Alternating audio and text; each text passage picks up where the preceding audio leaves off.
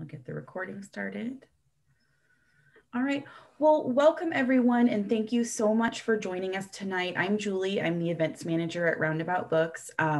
We are so grateful for everyone who has continued to support our events virtually. I know that people are invited to a lot of Zoom events throughout the week.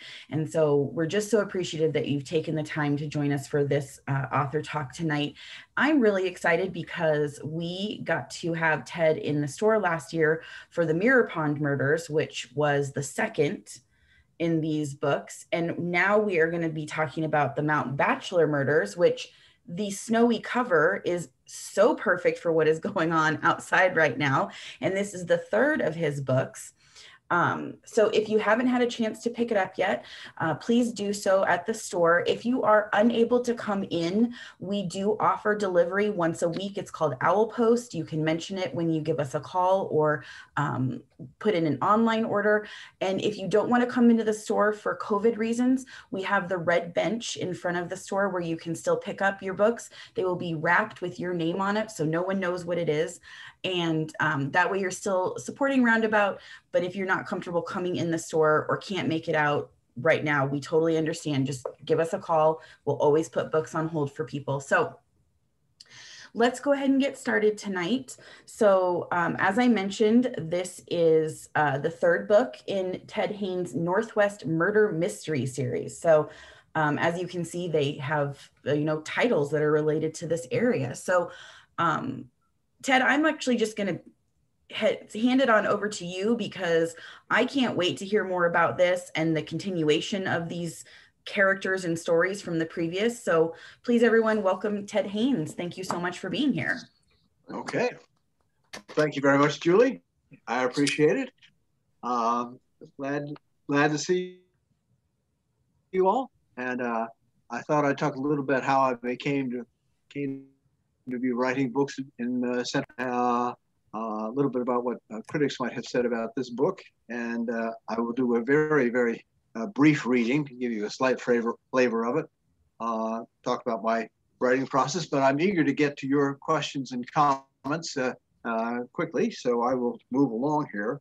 Joan and I first came to Central Oregon in 1975, and we finally built a house on the Little Deschutes River in 2007, and I've spent a lot of time then ever since. I have, we've not only enjoyed the recreation and the scenery, but we've to some extent become members of the community. I'm a member of the Central Oregon Writers Guild of Central Oregon, Master Swimmers, the Deschutes Historical Museum, and most proudly of the Waterston Prize for Desert Writing, which is a prize which is given annually, internationally, but it's centered in Bend, and recently started a high school prize for students in Central Oregon who write essays about the desert, about the Eastern Oregon desert. And that the Waterston Prize has recently been taken over by the High Desert Museum. So I've done the kayaking and hiking and things you do in Central Oregon. And one thing I've been very interested in is fiction set in, there are quite a few writers who live in Bend, but there's a growing body of literature which is set in Bend. And on my website, tedhaynes.com, there's a list of books that are set in Bend. There are about 12 authors. Some of them have more than one book set in Bend. And they're pretty exciting. I want to mention one of the most recent ones. It is also the most expensive one. It is a hardback comic book. You see, it's really thick, and it reminded me what it is, kind of a thrill it is for the people who live in Bend, who read enough novels that are set in New York City to read a book that's set in Bend, because the author writes about going cross-country skiing with her husband and finding nobody brought lunch. And they're pretty upset about it. And then they have an argument about bananas. Seems to be a very serious argument. And they stop at the Newport Avenue Market. Well, I'll tell you, it's kind of a thrill to get to that page and say, I've been to the Newport Avenue Market, and I know where the bananas are. And so I hope that there are some thrills kind of like that for people who know the area or who have been to the area, to encounter places they've seen and perhaps see them in a new light. I doubt when you were there that you saw any murders, and just as well to see them at a distance. The first book I wrote was actually nonfiction. The house that my wife and I have is on a ranch that used to be a cattle ranch for 100 years in the same family. So I wrote a history of that ranch along with a lady who grew up on the ranch. She was born in 1929 and grew up with no running water, no electricity, and lived a kind of a different life. So we had fun writing that together. And after that, I began writing fiction. My first book was a book of short stories. It's called On the Road to Burn. The reflection may make it tough to do this, but from there, for those of you not from Bend, there are over 100 miles of desert between Burns and Bend. So it's kind of a lonely road. But the stories are set all over Central Oregon and take place from the 1850s to 2037. There's just one set in the future. And it's kind of fun. And people who wrote newspaper articles about it liked it a lot. It was good. But I quickly realized that most people preferred to read stories, particularly mysteries, rather than short stories. So my next book was a mystery. It was called Suspects. And it introduces a hero that appears in all the books. His name is Dan Martinez. And he's actually accused of a murder. And the sheriff is after him. And he figures, well, he'll never figure out who the real murderer is. He's an amateur. But what he can do is research the guy who was murdered and find other people who had a good reason to murder him. And he finds a lot of people that had a good reason to murder this guy. And the thought is, well, if this ever comes to trial, I can say, you can't convict me beyond a reasonable doubt. Look at all these other people that could have done it. Well, in the process, he stumbles across the guy who actually did the murder. And he almost gets killed in the process. So it's kind of a thriller and kind of fun. And then I introduced another character in the next book, which I know some of you have read, and I appreciate that. Called the Mirror Pond Murders. Mirror Pond is right in the center of Bend. It's a kind of a wide spot in the Deschutes River. There actually was a murder there in 1962, but this is more about a fictional murder in 1985. And the narrator is a lady named Sarah Chatham, who's a semi-retired attorney in Bend, but she takes an interest in this case, and she's very dedicated to justice. That carries over to the next book about Mount Bachelor. Now, as you know, everybody in Bend knows where Mount Bachelor is. If you look west from Bend, there are three mountains in a row, kind of on a ridge. They're called the Three Sisters. And there's another mountain, a very handsome mountain, actually, that's in the shape of a pyramid. It's kind of off by itself. And what are Three Sisters without a company's most interested? Well, they'd be interested in a bachelor. So that's how it got its name. It was called Bachelor Butte, but when they put a ski resort on it, they didn't like that name very much, and they called it Mount Bachelor. Everybody in Central Oregon kind of knows where Mount Bachelor is, and it really, to some extent, has been the making of Bend. And my book begins in 1966, which was not the best of times in Bend. There were two big lumber mills, but they had closed because they'd run out of trees to cut. The resorts that are known now, Sun River, Black Butte, others, they didn't exist, were barely in the planning stages. So the hope was for Mount Bachelor to take off. And there was quite a history of skiing, though to ski you kind of had to walk up the hill in the past. But there was a lot of skiing in Bend because a lot of the people who worked in the lumber industry were of Norwegian descent, and they were very into skiing. So when I set this in 1966, I had to do a lot of research in terms of what had been and what the ski resort was like back then. Well, Ben at that point, and I know you can't really read this trail map for the ski resort back in 1966, but it had two lifts, two double lifts. And if you know Mount Bachelor today, it has 11 lifts and 100 trails, 100 ski runs. And we barely had that in there, and the lifts didn't go as high. So it was fun researching that, and I did that at the Deschutes Historical Museum, and I made copies of the bulletin and copies of the map and all like that. As a matter of fact, the murder takes place right about here on a run called Last Chance, because back then, that's the furthest west you could go. Well, now the ski resort goes all the way around the mountain.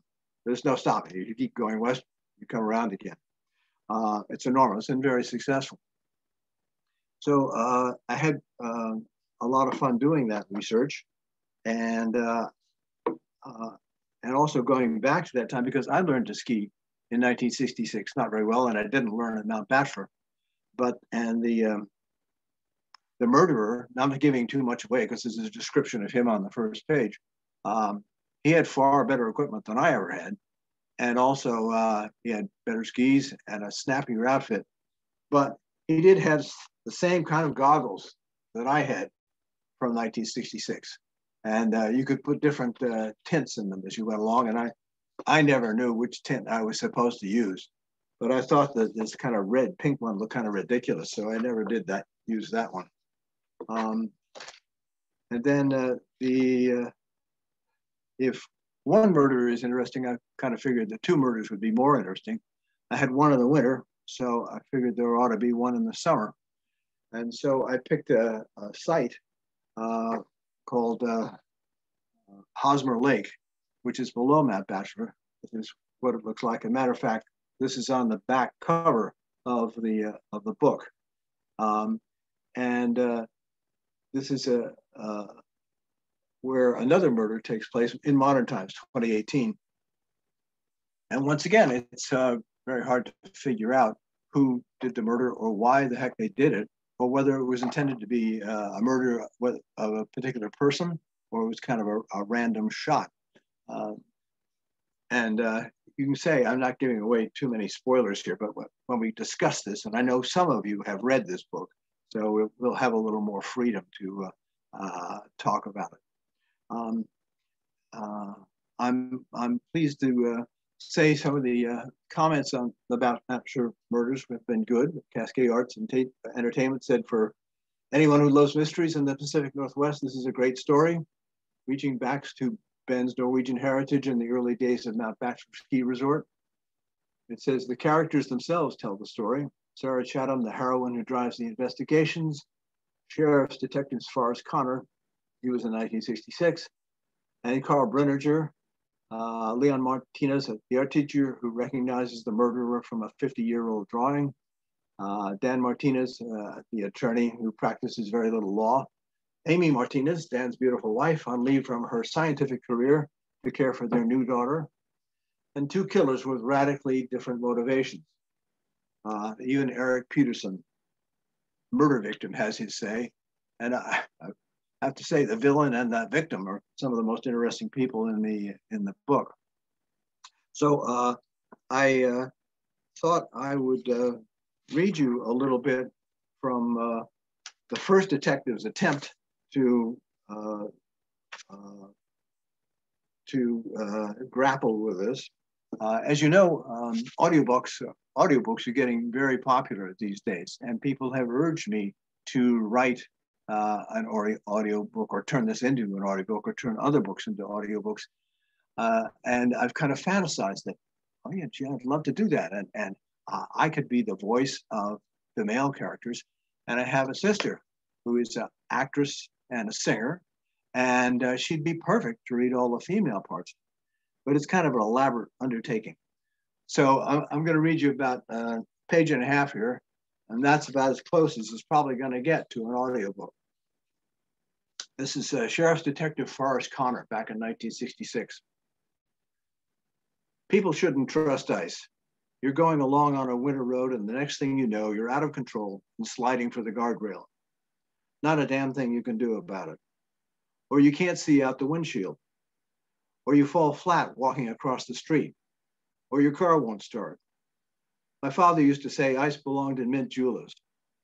I grew up where the lakes didn't freeze and the snow didn't stick. I got ordered to Oregon in World War II when I was just a kid to train with the Army at Camp Abbott. That was summer, and the snow was far away on the peaks of the mountains. It looked beautiful. A girl I met in Bend was beautiful too, and I came back after the war to marry her. We were still married. I worked for a lumber company for 3 years before I joined the sheriff's department. My cousin was in law enforcement back in Birmingham. They told me the desert wasn't far from Bend, and I figured I could always go and warm up if I had to. I pictured the sands of Arabia and the sun hot as a barbecue. Well, that dog didn't hunt. The desert here was rocky buttes, sagebrush, and juniper trees, hot enough in the summer, but freezing cold in the winter. They told me it didn't snow that much in the winter in Central Oregon. It didn't last that long. That wasn't true either, especially not in the deep woods and up toward the mountains. I met some good people though, including my wife, and I've always liked the work, years as a deputy and now as a detective. Actually, the sheriff's only detective. The county was bigger than the state of Delaware, but had the population of a you never heard of it city. I rode the chairlift up the mountain with Peter Carey, the head of the ski patrol, the man who found the body. Falling snow sat on my trousers without melting. The chairs ahead of us grew fainter in the distance, like they were dissolving. The scraping over pulleys when we passed each pylon made me wait every time to see if the cable slipped and we were falling. Between pylons, I could hear the snow like static on the radio. Worse was to come, I knew, and I set myself for it. Since I could ski about as well as a turtle knows how to fly, they were going to slide me down the mountain on a sled they used for injured skiers. I would be strapped in, unable to control anything for myself. And the ski patrol would enjoy going fast enough to scare the bejesus out of me. I steeled myself to maintain as much dignity as I could. Tell me how you found the body, I said to Peter when we passed another pylon. Just what you saw. We'll talk later about what you thought and what conclusions you came to. We, that is the ski patrol, were checking the borders of the runs for people who had skied out of the groomed slopes. Skiing off-piste, we call it, is especially dangerous because of the new snow. Avalanches are more likely to happen, and it's more likely that skiers will get stuck in the snow or fall into a tree well. That's the worst. There's a hollow space under the pine and fir trees because the snow is caught by the branches of the tree and never gets to the ground. Skiers get into a tree well and can't get out.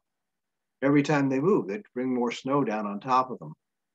They usually go in head down with their skis up above them. Eventually, they suffocate. And skiers can run right into trees, especially if the falling snow cuts their visibility and the trunks are white because the fresh snow sticks to them. We have to check the borders of the runs all the time when it's snowing. A track you'll see at 10 o'clock can be invisible by 11. So you found a track? Yes, 2 tracks. The second skier pretty much stayed in the first skier's tracks. Well, that's about all the ski patrol found in addition to the body.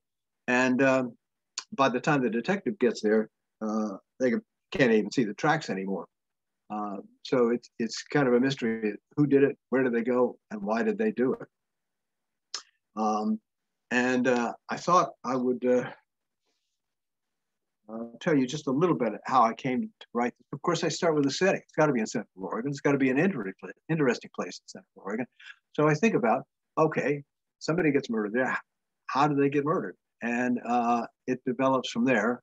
I pull in the characters that I know, but of course, the victim is might be somebody we kind of know, but the villain, but not a continuing character. I need them again.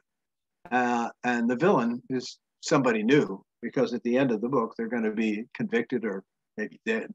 So I have to invent those characters. And the story evolves as we go along. I plotted out to make sure the story is going to go somewhere. But then I change it a lot as I go along, because you can't get all the ideas at the beginning. You can't just get this whole bunch of ideas and say, okay, now I'm going to write this out. The ideas come as you're writing. You get better ideas. Well, that's about all I can think to say, but I hope that many of you have questions and or comments or complaints.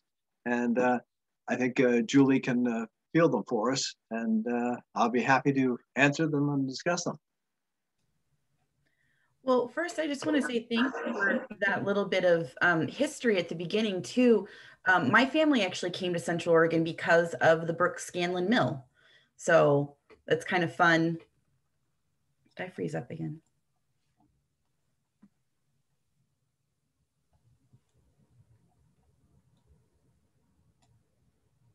Oh, there it goes. Sorry, my internet.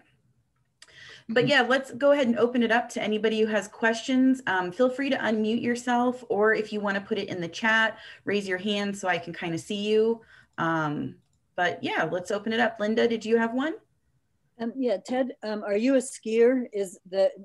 Did you have to research all of that, or is a lot of it because you skied Bachelor so much that you knew how to incorporate the different parts of the mountain?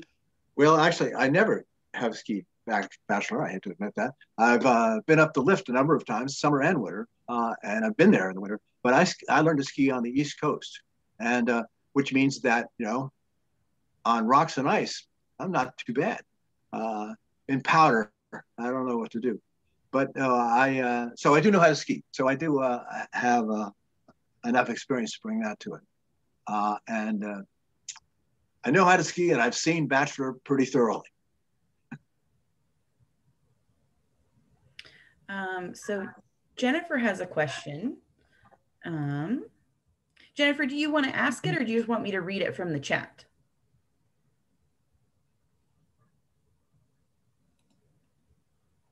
Well, yeah, you can see it there. So, oh, hold on. Okay. Unmute there. Good? Yeah, we can hear you. I can hear you now. Okay, good. Yeah, so my question has to do with, we get back over there, right? Well, I don't want to say too much, but then at what point, you're doing a lot of research, you're doing the research on World War II, at what point do you just go into fiction? Mm-hmm. Well, it's the fiction has to pretty much fit the facts. Mm-hmm. But the ideas kind of come out of the facts. It was I was lucky that these that back then they had double chairlifts. Now they have quads, you know, 4 people in a seat, and some 3s and things like that. But because I needed to get the murderer and the victim on the same chair pretty much by themselves. So if the facts had been different, you know, a few years later, it wouldn't have worked. And one reason this takes place in 1966 is because I've already, in Marathon Murders, introduced Sarah Chatham as an adult. And so I need to ever be a teenage girl. So when would that have been? Well, it would have been 1966. So that's part of what drove that. All right, and Ken has a question. I think Ken has a question. Yeah, go ahead. Yes, thank you. And thank you, Ted. Ted and I, our paths crossed in 1966 and during our college years. And I have read the other 3 books, and I've taken a big peek at this book. And Ted, I have to say that your train has left the station with this one. This is wonderful. And there were three things that I find fascinating.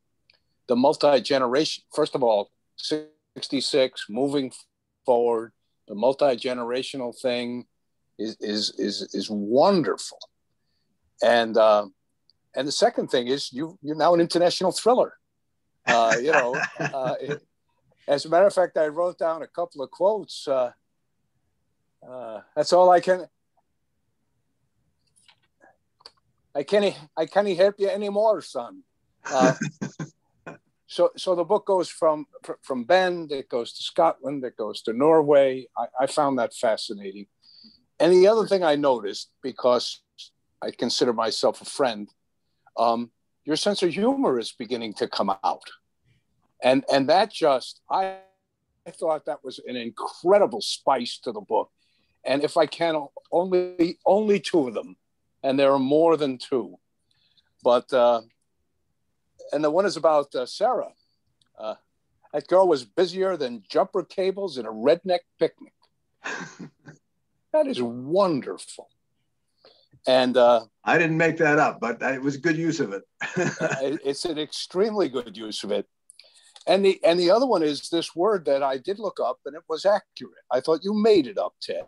I didn't trust you, so I had to look it up. Well, you know me, so. Yeah. Yes, I tried to memorize the scene before my senses got knocked cattywampus. Mm-hmm. Yeah. And so I did look up cattywampus, and you're exactly correct with its usage. But the sense of you, I love it. I love it. I'm not finished it, and the reason I'm not finished it is because, like any good book, I don't want it to go away. Well, that's very kind. I only got 75 pages left, and I'm holding on to them because I don't want to let them go. So thank you, Ted. Well, thank you, and thank you for your help and earlier comments on the book. I also want to thank Barb Tate. I don't know if she's going to ask a question, but she was good enough to read my previous books and comment on them. But she was especially helpful with this book because there are a number of scenes in Redmond that take place in 1966. And I don't think Barb was in Redmond, but her husband was in Redmond in 1966. And she knows Redmond today, and her husband knows it from 1966. So they were helpful in my putting this together.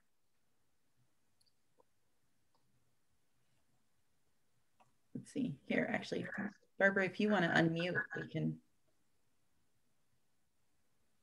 Thank you. I have not finished this book yet, but I have to say that I have never had so many cliffhangers in a short period of time, and it's great because it just keeps me enthralled. So I really appreciate that, and I really also appreciate getting the backstory on Sarah. And I look forward to having both Sarah and Dan in future murder mysteries. How about you? Good. Yeah, they're very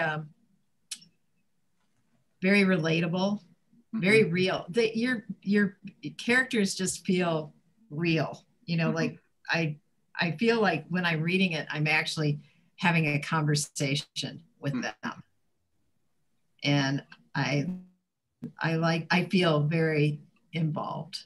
Yeah, drawn that's in. Good. Well, thank you very much. I appreciate it, and I think that's one advantage of having different characters narrate different chapters. But there are some disadvantages. Sometimes I think it's a little hard to keep track of who's talking, and also maybe a little hard to bond with the characters that they change. But I think at the beginning it's a little bit of a challenge, but then you get to know the voice of each character, and after then makes it a lot easier. Good. Yeah. Good. So I like it. I like that device personally. Oh, thank you. Good. Great.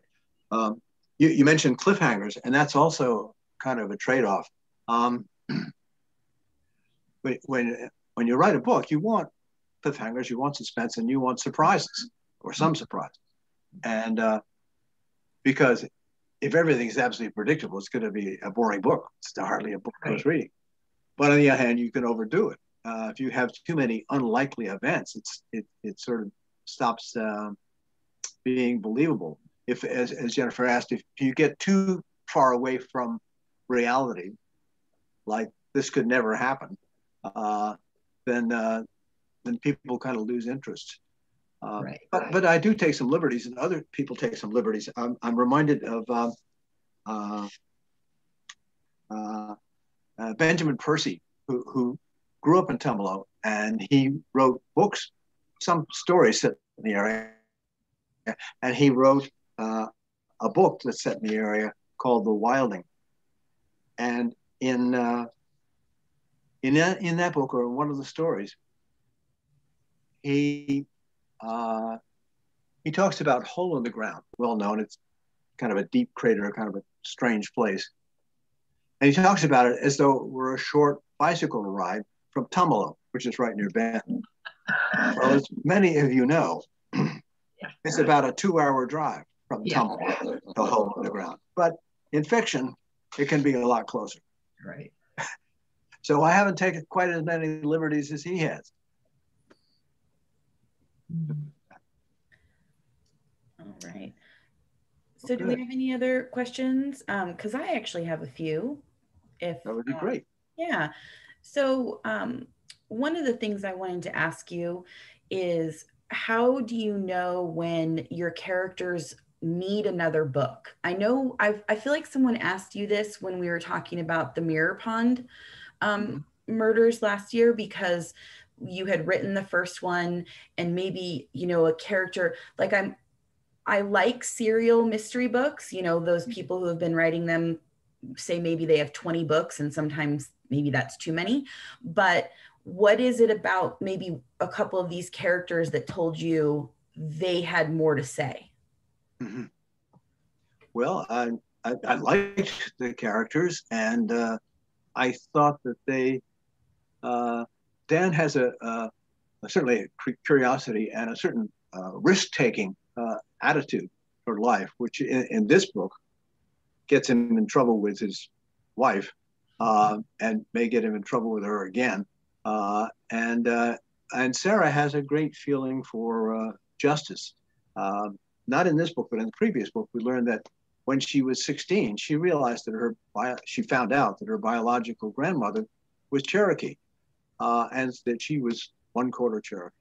And as an attorney, she's done a lot of work on behalf of Indian tribes all over the country, and as an advocate for them. And so she has a strong feeling for justice, which verges on revenge sometimes. And I think that serves the stories well too. So I like what they can do.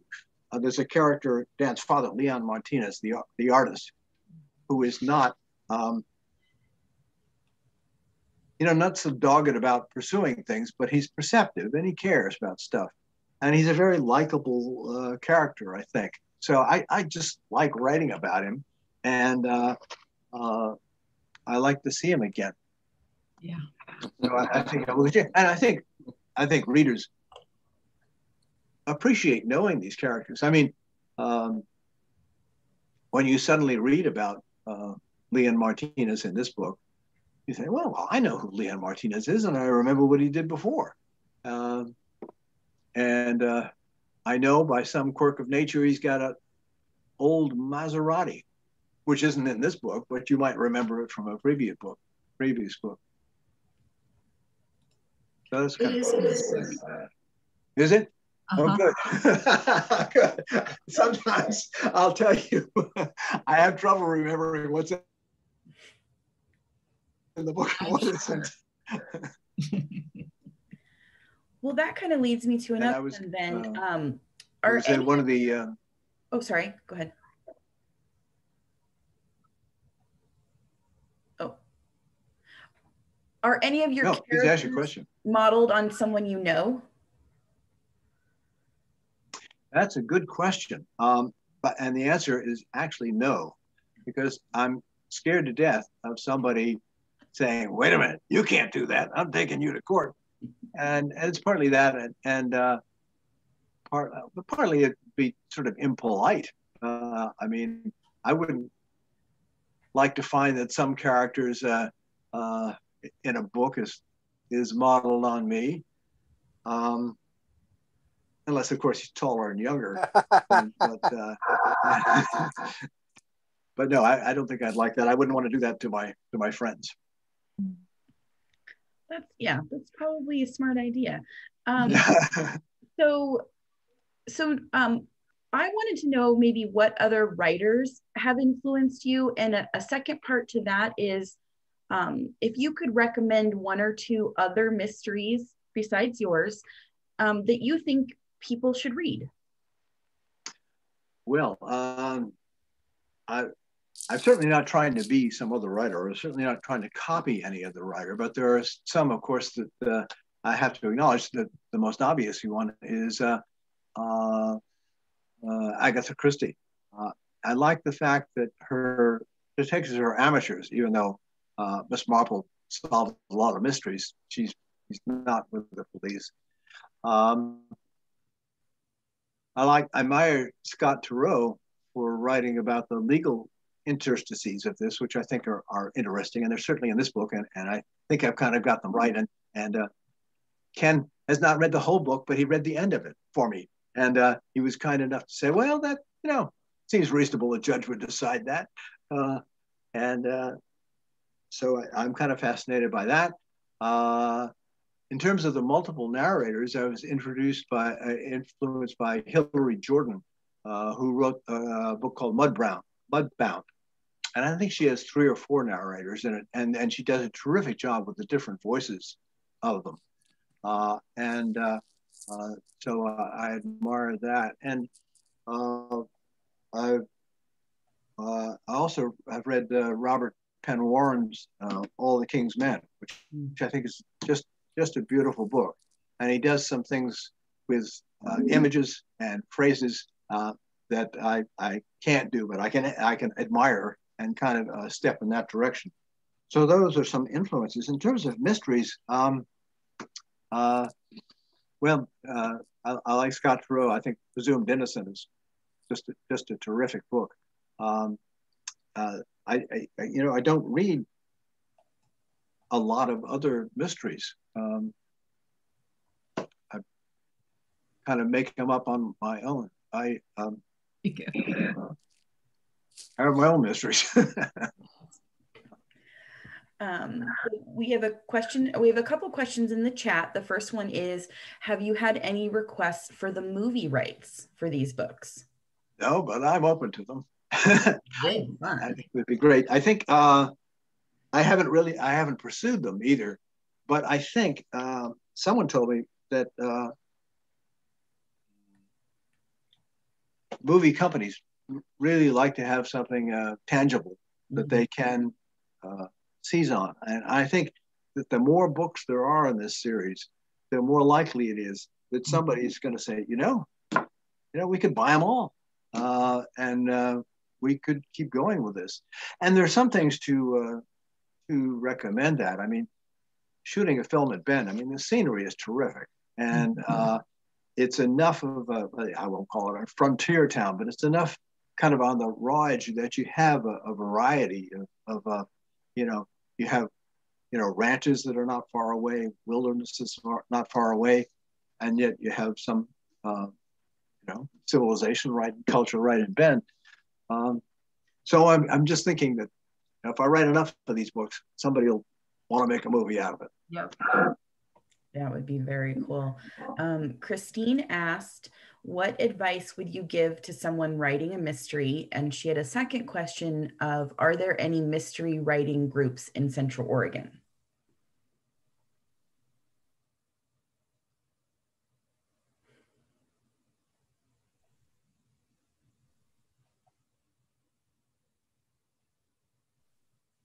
That I know of, the Central Oregon Writers Guild has writing groups. I don't know that there are any centered on mysteries. And I think I missed the first question. that you read? What advice would you give to someone writing a mystery? Well, I think you have to make it your own. You have to write about what you yourself are interested in, or what aspects. Well, I think, who was it who said, is a very well-known author. You may even recognize the quote that, she wrote, I think she wrote The Color Purple because she said, I wrote that book because I wanted to read it. So I think the best advice, well, one piece of advice, it's not the best advice, but one piece of advice is write a book that you would like to read. Mm-hmm.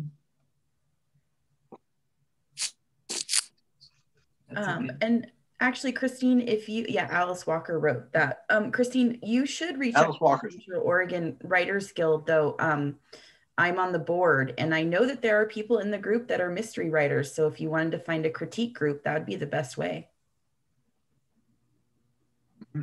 Yeah. Well, awesome. Do we have any final questions? I think one of the ones that, of course, everyone will want to know, and we ask all authors, is, are you working on a new book? Yes. Yes. Well, matter of fact, I am. It's set in Bend, of course. And if the biggest attraction at Bend is Mount Bachelor, the biggest event annually in Bend, as many of you know, is a race. It's called the Pole, Pedal, Paddle. And the racers start on Mount Bachelor. They ski downhill, and they do cross-country skiing. And then they get on a bicycle and ride fast as they can down to Bend, run for a mile and a half, jump in a kayak and paddle up and down the Deschutes River, which is pretty cold in May when I think they have to hold this race when there's still snow on the mountain, but there's no ice in the river.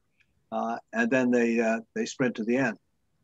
So the name of the race is the Pole, Pedal, Paddle. So the name of my book, which is set against the background of this race, is Pole, Pedal, Murder. I came up with that title a couple of years ago, and I thought, that is a good title. I'm going to have to write that book. So it's set against that. And Dan and his wife, Amy, are going to be a team in the race, alternating legs of the race. So there's going to be a bit of racing in there, in addition to the murder mystery or mysteries. Great. Good. Thanks for that question. Yeah, that's an interesting setting. It gives you a lot of options because there's so many people who come into town from elsewhere during that time.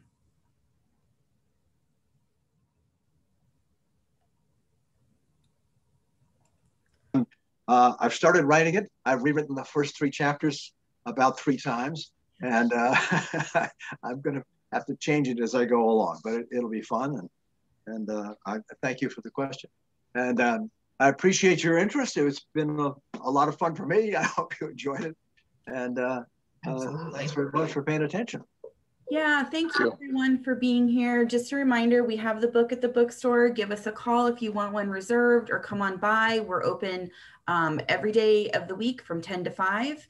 And again, thank you again, Ted, for being here, and for everyone taking time out of your day to Zoom with us. We can't wait to have live events again, but until then, these Zoom events have just been so much fun. So, oh wait, Linda, did you? Hold on, you're still muted. Good. Weird, this thing just came up. Anyway, I was just putting the applause up, but I accidentally hit the raised hand. Okay. I see. That's good. Okay, great, thanks. Zoom is good to see you all. Ted. Yeah. Okay. Thank you, everyone. Have a great night. Okay. Thanks, Julie. Thanks, Ted. Thank you.